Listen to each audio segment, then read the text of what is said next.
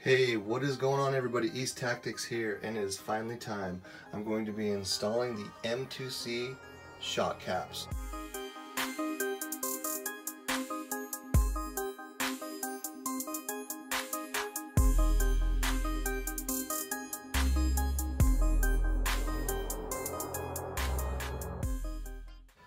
As you guys know from previous videos, I've talked a little bit about it. These shock caps are extremely cool. They are an emulsion style shock cap setup, basically getting rid of the bladder inside of the stock shocks and going with some extremely unique and cleverly invented shock pistons. So if you look really close, you can kind of see there's an indentation along the sides of the shock piston. And what we're going to be doing is we're going to be installing an O-ring around that thing. And if you look at the whole design, you can kind of see the difference between that top piston and the one right below it. You notice the top piston is showing the bottom of the piston, and you can see some unique kind of elongated shape oval holes. Those holes actually do not come through the top of the piston, as you can see on that one right below it. Instead, they start from the bottom and then they come out the side. And what's interesting is with these O-rings put around that indentation there, the rebound on the shocks is reduced because the way the fluid pushes up through those holes right there, they're from the bottom, and then it basically forces the O-ring out while your shocks are doing the rebound motion, and it kind of squeezes the walls of the chamber, you know, from the inside, and it slows down the ability for it to rebound. So it goes down at normal speed but rebounds slower because of the way the oil pushing through the shock piston. So pretty awesome, and I'm kind of excited about what it might do, especially when it comes to the dual shock spring experiment that I've been doing. As you guys know, I've been kind of doing some just experimenting with shocks because, you know, I mean, obviously the stock shocks are set up, you know, perfectly from factory to be the ideal setup when it comes to performance and all those different things. However, I just want to try something new, turn my vehicle into an extreme basher, and I wanted it to basically just be tuned for mitigating the impact from large jumps, especially at like skate parks or like large jumps at like really hard dirt BMX parks and things like that. And I found originally by throwing 2 shock springs on each of my shocks that I drastically stiffened up my shocks, and I made it to where I could drop my vehicle from a much higher height than stock and not have the chassis slap and hit the ground.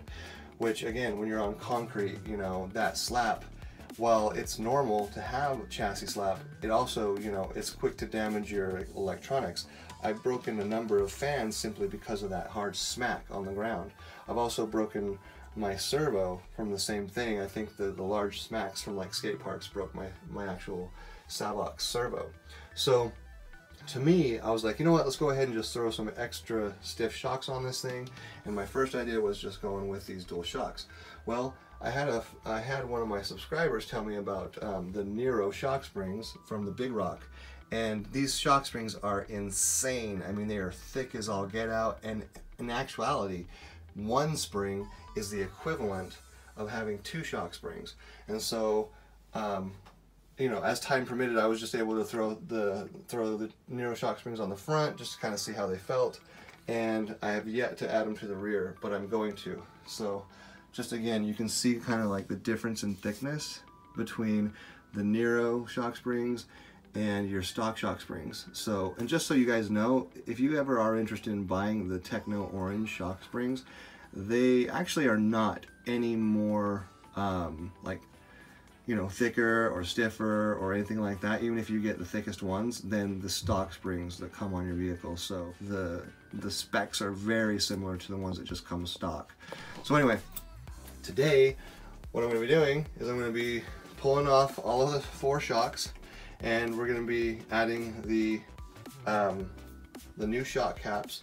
And then I actually, in my previous video, I kind of was just doing a quick drop test when we were at the park with my family, and I was showing you that, you know, obviously one of the side effects of having such stiff springs is there's a little bit of more bounce that happens with the vehicle in two arenas. In the first arena is like when you're running on flat grass, things like that, you get a little bit more bounce in the front end, and it also takes a little bit away from your steering because the front end is not getting enough, you know, grip on the ground. And also, just like typical like drops, it doesn't have quite as much absorption because the stocks are pretty stiff. So there's a chance, and I'm hoping that after installing these shock caps, that my rebound from dropping it from, like, you know, 25-30 inches up will, I mean, obviously I'm hoping it will go away completely, but at least make it better. And then after that, I'm gonna have to make a decision. Do I want to stick with having these extremely stiff shocks and literally stick with it, and that's just the way I prefer to bash, or, you know, drop back to the stock shock springs and just, you know, enjoy the M2C shock caps with regular shocks. So we'll see what happens. That's the idea. So let's go ahead now and see how quickly I can just get these shocks off, and then we'll kind of take a real close look at seeing how to actually install these shock springs the proper way. And then when I'm all done, we'll kind of see how she performs with a drop test.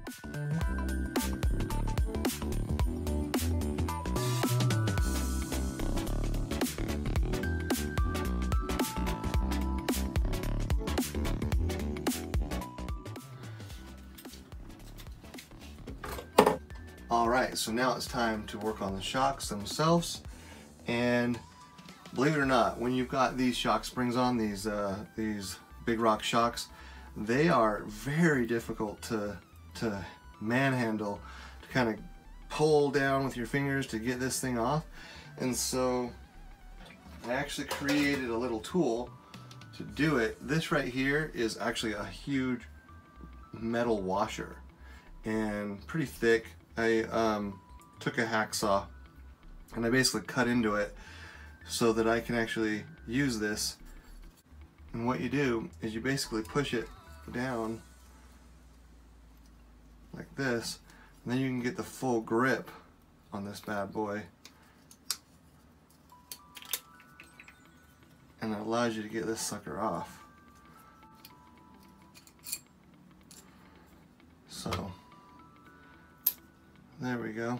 Just to give you guys a quick recap on what I've done on the insides of the shocks, is right now I'm actually running, and this has been like an experiment over time, but I'm actually running 5,000 CST diff fluid in these shocks to sort of tame those narrow shock springs, or the dual shock springs.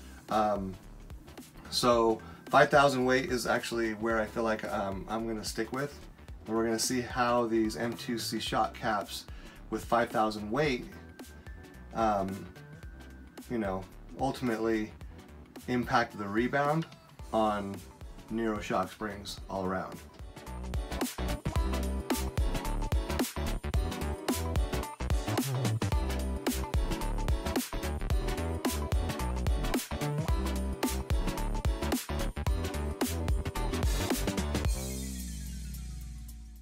Alright, so now we've got everything set up to get this put together. First and foremost, I just want to go over the parts that you are going to be looking at to get this installed. So M2C provides a little O-ring that, again, goes in between here. There's two things I want to point out that are really important.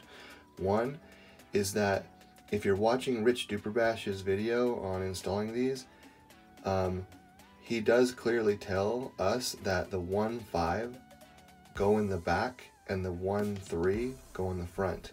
However, the 1.5 in his video are the white Delrin pistons, and the 1.3 are the black.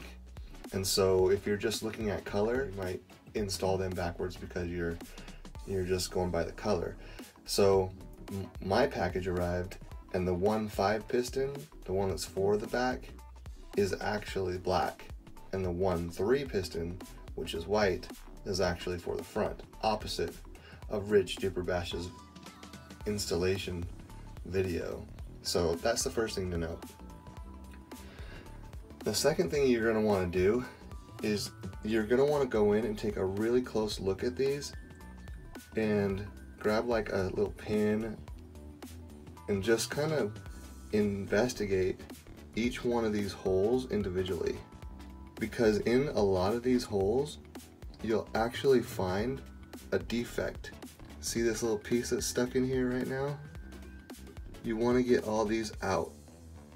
I know it's kind of tedious, but you'll find that little flap on a lot of these holes.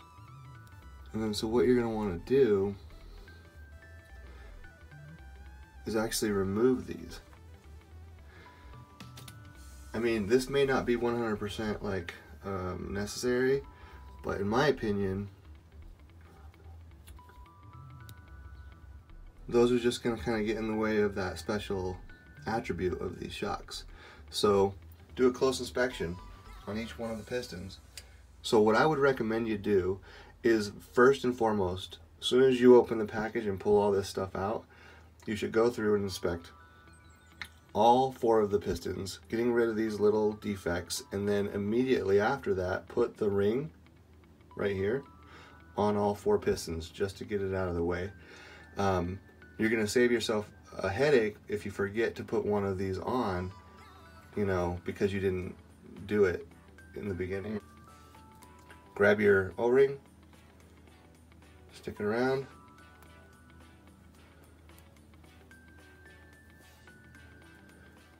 and there you have it. Let's talk a little bit about this this issue people have been having with leaks with these shocks. And what I'm gonna say is, I've heard a few people say that you really need to crank these things down to get them tight so that they don't leak.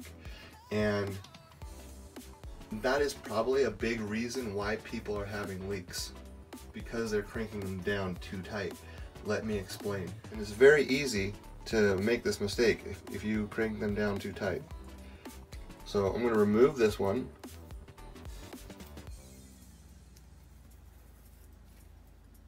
And if you're having leaks, this could be why. Take a look.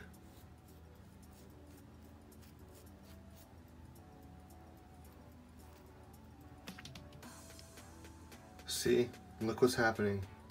When you cinch this down too tight, what happens is it de-seats this rubber gasket from that shelf down there and just screws up. So if you don't have that thing seated, then you're gonna have leaks. So let me get this pulled out, dry it off. So you do not want to over tighten these with a fear of leaking, because what you're going to inadvertently do is you're going to create the leak instead. If you look in here really close, you can see there's a shelf this sits on. So I'm going to push this in. The shelf itself doesn't have, it's like flush right here with the actual gasket, right? So it sits on this shelf, and you just got to make sure that you do not over tighten these, or else you'll have this issue. Alright guys, so let's officially do a start to finish on one of the shocks so you can see exactly how to do it from start to finish. Now I think I left an in-text prompt to say go ahead and just throw all 4 of these into your caps, but actually what I wanted to show you guys really quick is something that I highly recommend you do. One of the things that you may run into, and so this is why I suggest doing this, is before you actually put the rubber gasket in there, go ahead and test the threads on all 4 of your shocks and make sure that the cap, when you're screwing it on, with this, again, this is without that rubber gasket in there, that it threads on nicely and goes all the way to the bottom. With the rubber gasket missing in there, it should just seat very easily. It should be smooth threading the whole way. Now, what might happen is when you get to about right here, it might start feeling like it's getting tight at this point right here. It happened on 3 of my 4 shocks, believe it or not. There was only 1 of my shocks where the threads were 100% just smooth. Make sure that the caps that you're going to be assigning to that shock can thread down all the way and then back it off. That's important. And don't let yourself get frustrated if your threads are doing the same thing as mine. So long as it's threading nice and clean for the first 5 or 6 turns, and then when you get down to about that point I'm saying it starts getting really hard, then you know you've threaded it or started threading it correctly, and you just, for whatever reason, you need to just get some more leverage on there and just get that all the way down, okay? So that happened to me. And so once you've done that with all 4 of them, go ahead and stick this in all 4 of them so that you don't forget to put that in, because the last thing that you want to do is have everything put back together and then you find one of these little gaskets sitting over here on the side and you're like, damn it. So put that in all 4. We'll go ahead and set that aside. Now, let's go ahead. Now this is completely an option. It's your choice if you want to do a complete disassembly of your shocks and just kind of do a tune-up. I'm going to go ahead and do a complete disassembly of the shock so you can see. I'm going to do maintenance on it. I'm going to be gooping up the gaskets with this stuff right here. It's called green slime. This stuff is amazing. Go ahead and just get in there. When you start unscrewing it, that should come right out. We're going to go ahead and just pull the whole thing out like so. Pop this off. I'm actually just going to throw this away, and I'll be putting on some of my do-it-yourself balloon shock boots. Now that the rod's pulled out, what you want to do is you want to do a close inspection on the rod itself and make sure that it's not bent. If it is bent, then whatever measures you want to take to bend it back. I usually will stick mine in my vise that I've got up here, and I'll just tap it a few times with a hammer to get it straightened out. But this one looks nice and straight, so we're good there. This right here should probably just come off by hand.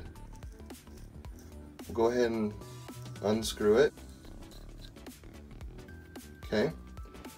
Now, we'll go ahead and remove that one, set it aside. Then there's this little plastic insert. Go ahead and remove that. Then there's another gasket. Oh, so my piston just kind of fell out, so there it is. All right, let's go ahead and set this gasket aside. This thing right here also has a little piece in it that you want to just push down right here and it'll fall right out, right there. Okay, so that's basically the whole shock disassembled. First thing you do, grab your 2 little gaskets.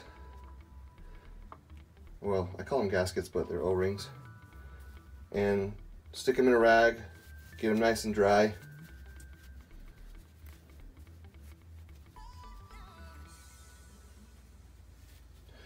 All right, we're gonna set those back down here. Take this little piece, dry it. Doesn't matter which direction this piece goes in when you put it back in. Set that here. Then we're gonna grab this little piece, dry it off. Now you do want to do a close inspection on these. These do get damaged. You can see that defect at 12 o'clock right there. I'm gonna flip it around. You do want to pay close attention to these, because if you actually bend one of your shock rods, a lot of times this thing it'll ruin the hole on this. It'll make it oval shaped or whatever, and I noticed there's just a little burr in there that I want to just kind of get out, and actually all it really was dirt that got stuck in there. So but if you do damage one of those, typically from bending one of your shock shafts, then you're going to want to order another set of these. Unfortunately, they do not come with your Arrma as far as backup parts. You've got to order, basically here's the part number.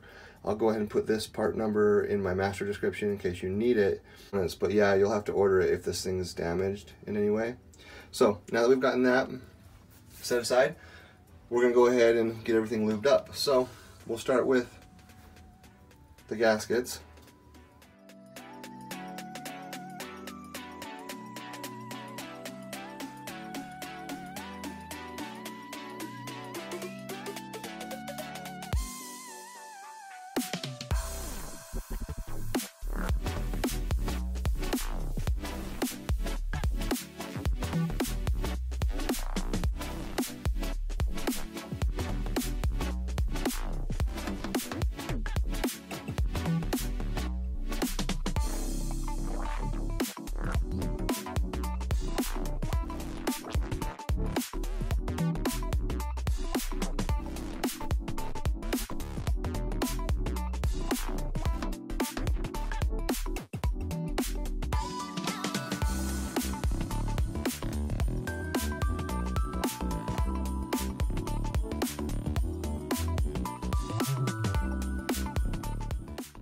Like I said, you can't use too much of this green slime. It's amazing.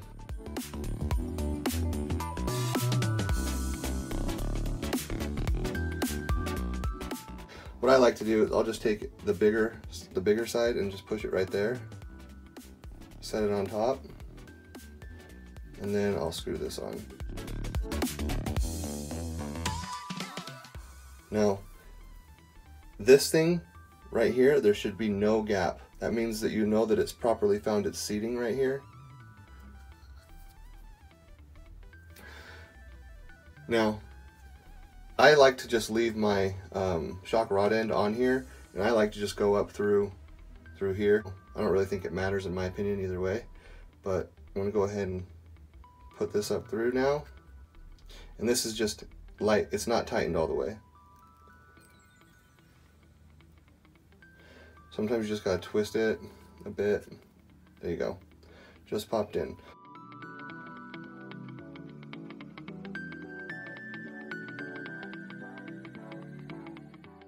We're gonna go ahead and remove this washer, set it aside. So it's okay that this little washer it's kind of sticky, because what we want to do is we want to take our piston and we want these oval holes to be facing down. And just a quick reminder again that the 1.5 piston is the piston that goes in the back. In this case, it's the black one. Now in Rich Duperbash's video, the 1.5 pistons were actually white and the 1.3s were black. So just make sure that the 1.5, which is actually, if you look really close, slightly larger holes than the front, goes in the back. Now, you want, when it comes to which direction you want these to face, you want to actually put this washer on this side where you see the engraved 1.5, because you want these special inlet holes to be facing down. So we're going to go ahead and just stick that there, and because it's got a little bit of fluid on it, it's going to stick for me. Then basically you just turn it sideways, push it on, take your, I don't know, whatever tool you want, and just kind of tap it in.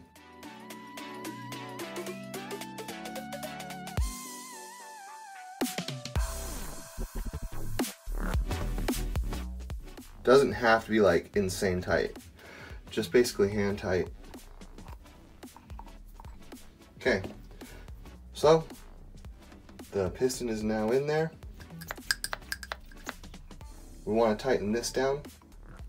So what I do is I take my nasty pliers and I add more damage to the top of my shocks. Definitely need to get me some nice shock pliers. And another set of pliers here.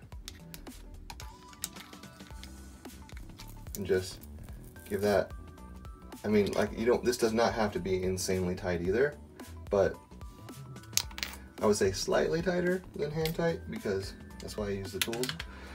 All right, so make sure you got good range of motion here. Now we're gonna go ahead and drop the shock shaft all the way to the bottom, and then we're gonna fill it up. This is, again, because of the special experiment that I'm doing with my shock springs, this is insanely thick shock fluid for the NOTORIOUS springs, which are these crazy things. So I'm gonna go ahead and fill it up all the way.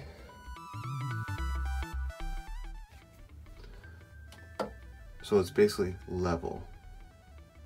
Okay, now what I'm gonna do is I'm gonna slowly bring up my piston all the way to the top. I'm gonna do that over here. You wanna go really slow so that you don't push any of the fluid and make it drip over the sides. So now that I've got it all the way up, I'm gonna just go the opposite direction, and you'll notice that air bubbles will pop, will kind of come when you go back all the way down. So at this point, I'm just going to let it sit with it all the way open in a, basically, you know, if I want to set it in one of my shock springs or something. Ultimately what I'm going to do is we want that to sit for a good 10 or 15 minutes to let those air bubbles rise out. Alright, so now that that's been sitting for about 10 minutes, you can look in there, you don't see any large air bubbles. Okay, so what you do, and again, the shaft is all the way down, okay?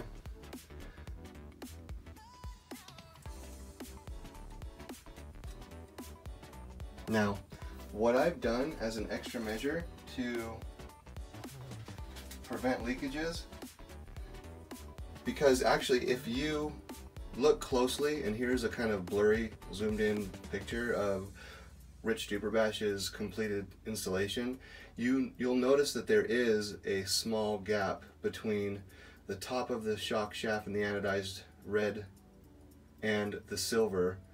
There's a gap there because that plastic, the rubbery gasket, the big one that you put inside of the shock cap, prevents it from screwing all the way down. And if you do find that you've gone all the way down, then you've probably popped that gasket out and you're going to have leakages and you're not going to have a properly functioning shock. So anyway, I have these DIY shock boot balloons, and what I do is I take and cut off just this kind of fat portion right here, and then I have a special, I don't know, it's kind of like my own makeshift O-ring, if you will, that I'm going to be putting around the top of the shock right here.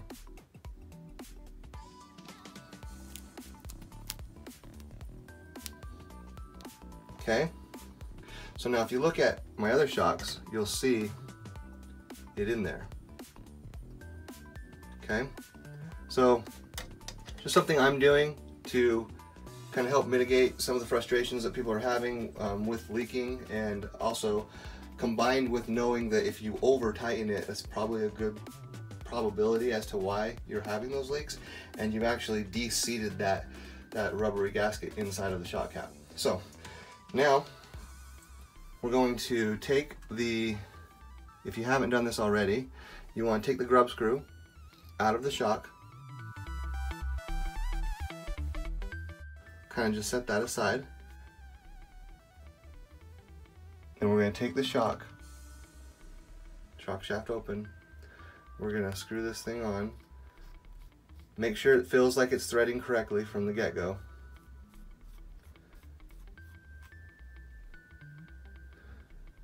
And then we're going to go all the way to the point where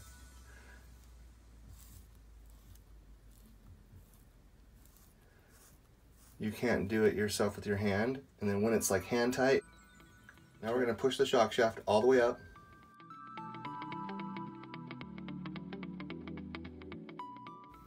When it's all the way up, we're going to put in our grub screw.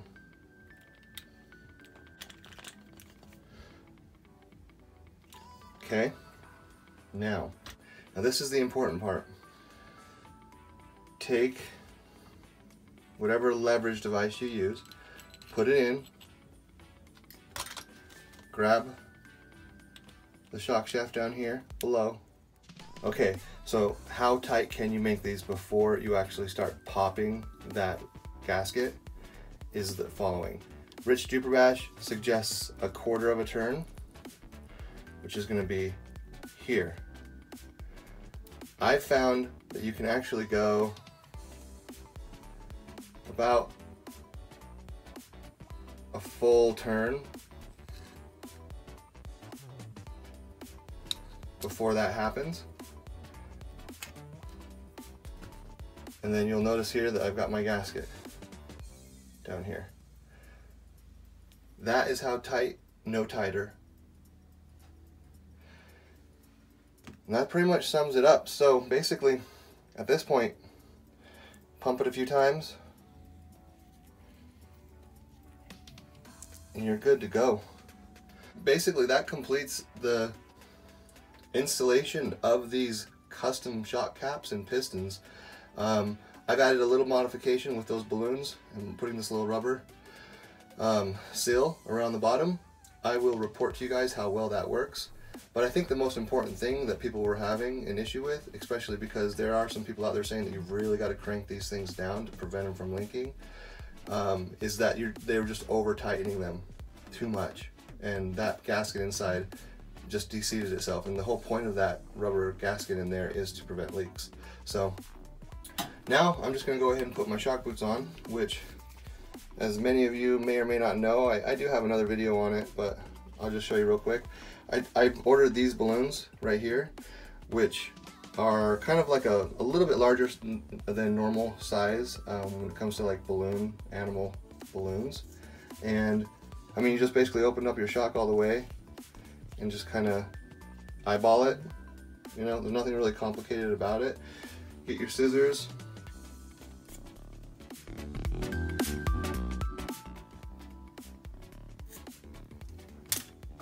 And you know, there is like a little bit of a lip right here that this just kind of slides right over.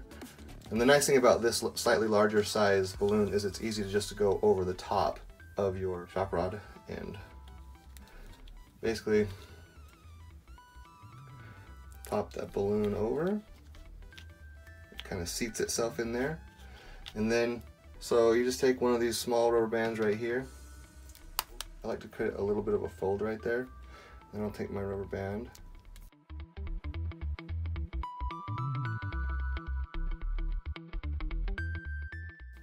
And open it up all the way, give it a little bit of a twist. Basically, that's just a kind of quick DIY shock boot. So I'll do that to all 4 of my shocks, reinstall everything, and then I will be back to kind of do an up close look at the aftermath, and we'll see if there's any difference, see what happens.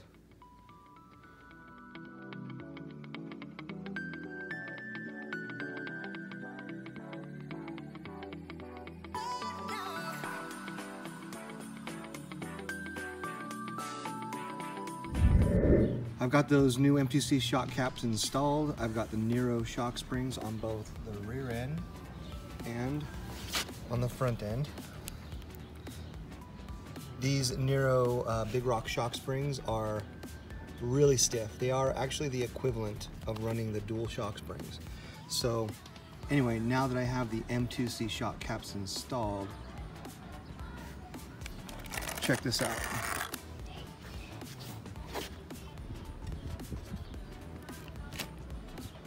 See how slow she rises?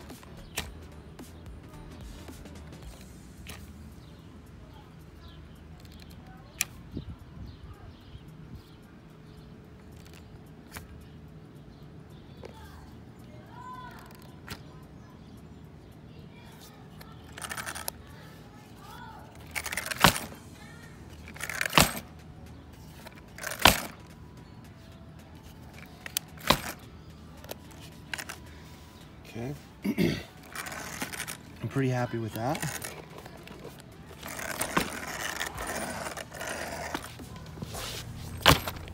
One of the things that you want to do with these shock springs, or with the M2C caps, and this will happen naturally from just, you know, bashing, but you kind of want to prime these shocks.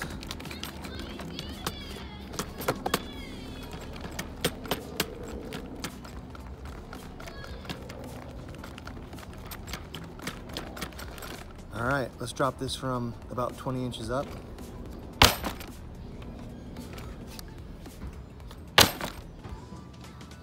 A lot less bounce, if I do say so myself. Okay, we're gonna go about 35 inches.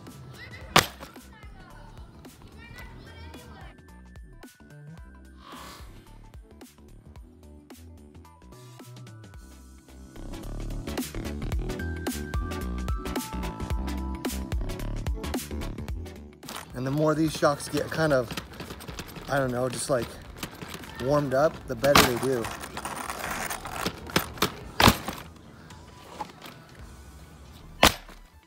That was from about 35 inches.